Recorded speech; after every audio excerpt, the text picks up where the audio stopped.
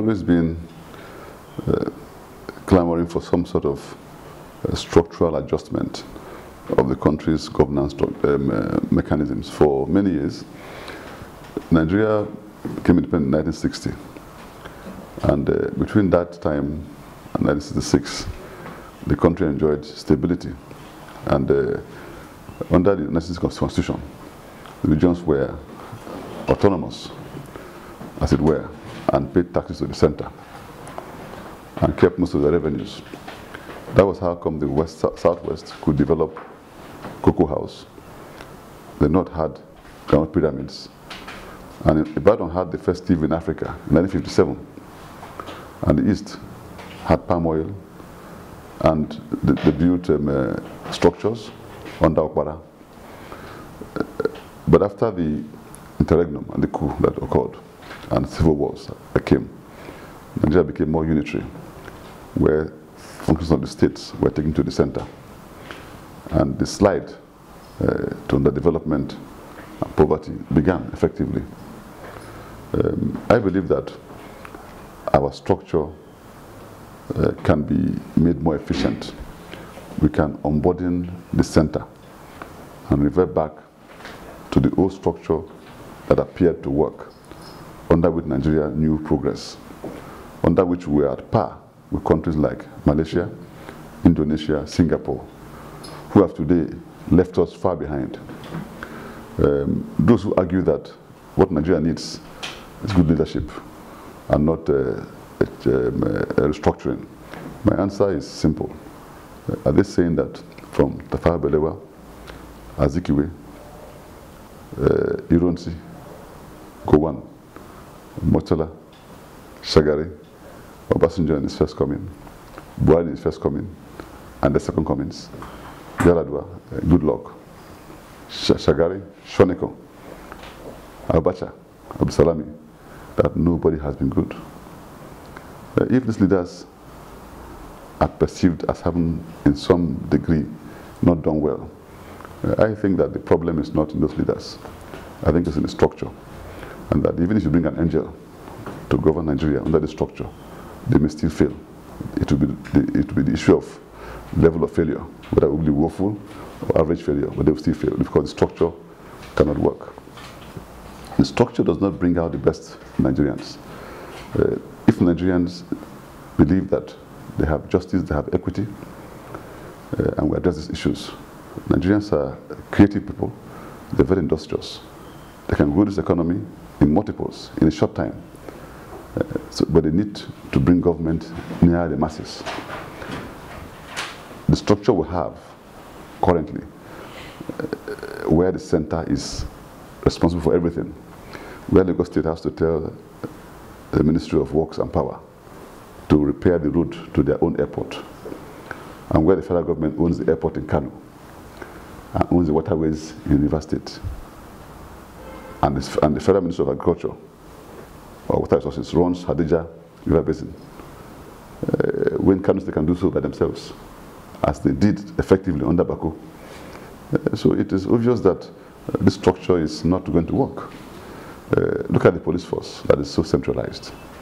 They're doing their best, they're fighting crime, but they could do better if there was some introduction of state enhancement of the structure, where the states have some responsibility in maintaining security within their own domains, where they can engage locals who know the terrains very well to assist in crime prevention.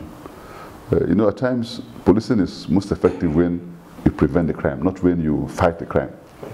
Before it happens, it's prevented. For instance, in England, the policemen, before terrorism came into the picture, hardly carried guns. But crime was managed because they had information. They knew the localities very well. They had informants within the localities. And they could prevent crime before they even occurred. As you're planning, they hear about it and they arrest you. So they prevent the crime, not to report at the crime scene after many have been killed. That is not the kind of policing. We want proactive policing, and there must be a state component to it to assist the central police. The fear of some is that governors may use it oppressively against their enemies. But even the one it is now, many governors who want to go after their enemies can still do so. They can procure petitions against their opponents, and even ministers can do so, and they can oppress people still with their influence and their capacity and their media investments. They can do those things. So I think what you could do is you could have central oversight to ensure that there's no abuse of that structure.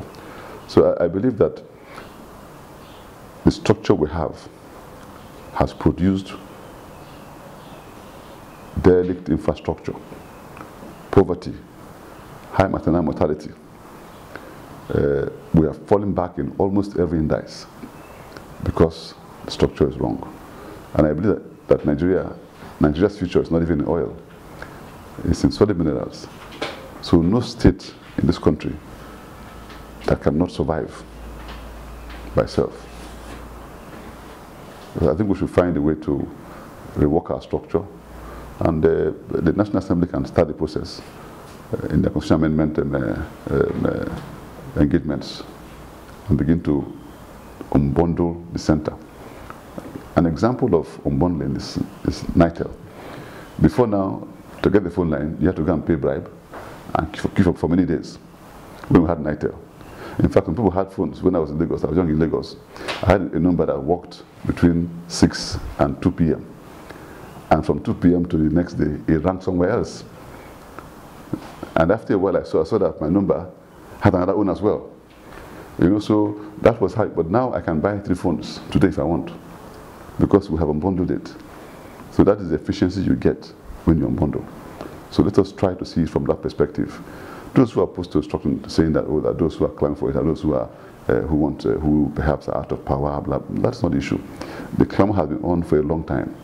In our own time, in 1999, we began an amendment of the Constitution to also achieve restructuring, and then we empower ourselves.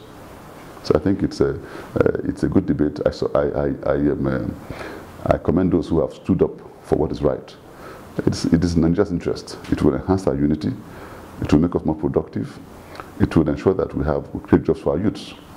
The biggest problem for Nigeria now is the amount of young people who are jobless. We must rebuild the economy. Okay, still part of restructuring. You have just suggested now that the center should do more of oversight. Are you of the view that we should go back to regional base? Well, you see, regionalism, at that point we had 6 regions. At that point. Sorry, we had 3 regions. 3 regions. Now we have gone beyond that point. We now have states. So you can look at the states at the federation unit. Don't forget that federalism by definition means that states or regions are almost independent, autonomous. And the center maintains defense and foreign policy and oversees development. So even the way we run the federalism is a caricature of its definition. So we should revert to regionalism, but not with the regions anymore as the units, but now states, because we have carved states out of regions. Still on restructuring. Most of the things were highlighted during the 2040 conference. Yes. Actually, restructuring formed major issues at the conference, because I covered it. Yes. What is your take on that conference? And 2, the Senate recently said the executive should forward to it as a bill of the 2040 confab. Your take, sir? Well, I was a member of that confab. Yes. And I believe that it was well-intentioned, even though it came late. So it looked like it was political. If they began it much earlier, they wouldn't have had that coloration. And then they should allow, next time in doing confabs, perhaps they should allow more autonomy in the selection of those who represent the various states and regions. The people of those areas must be the ones to choose. These are the issues that perhaps we should have looked more critically at. But on the whole, with a good report, and I think that the government can forward a bill with relevant amendments to the National Assembly as a starting point. Because I think most people who are patriotic are agreed that Nigeria must be structured, whether they're from the north or the south or the west or the east. So do you think that document can stand as a working document for the restructuring you're talking about? Of course. Every document before the National Assembly is a working document. They can amend as they see fit. They can add and remove as they see fit. And then they can discuss the fears of the various. And I think where we are now, we have many groups talking. We have the Southern Forum talking, the PANDEF talking, we have the Arewa talking. I think talking to the media. I think it's now time to talk to themselves. So we should convene a mini summit of leaders to discuss these matters face to face and openly, and allay each other's fears, to assist our lawmakers and guide them in how they should structure their engagement on this process. Some people are of the opinion that the last confab that took place in the country, the document that they put forward, is not a document that the current government will embrace, being that they did not participate during that confab. So what's your take on that? Well, you see, governance is a continuum. When you assume an office, you can't abandon the projects of the other government because you didn't initiate them.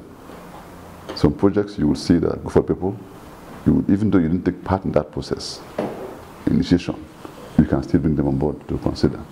So I believe that at some point they will see that the logic is very clear, that Nigerians are clamoring for restructuring, and that the latest working document is 2014 confab. To discard it may not be entirely appropriate. To take you back to the mini summit of elders, who should form this summit? Who should convey this summit? What will this summit bring that will be different from the 2014 confab that had the oldest, the youngest, everybody in this country as members? No, let me perhaps make it clearer. Okay. What I meant was a dialogue to calm nerves. It's not a dialogue to recommend, because we already know where we should be going to. It's a dialogue to calm nerves and to allay fears. It's to ask ourselves, not just elders, also of stakeholders, because after all, the majority of people in Nigeria are youths. They must be there to sit down on the table and say, okay, you are from the Southwest, I'm from the South-South, you're from the Northwest. What is your fear about restructuring?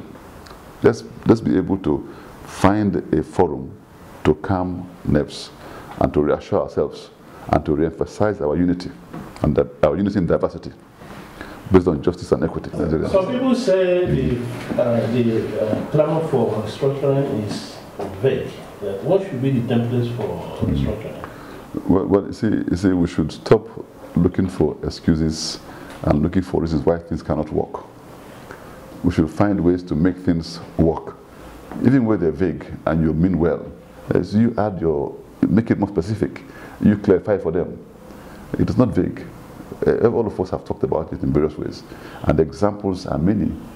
So the argument that is vague doesn't nullify the cogency of restructuring. It's vague, so join us to define it. I've given you a plethora of examples already today. Others have their own examples. Just put them all in a basket and begin with some of them. It's a big process, but you begin it gradually. Okay. Yes.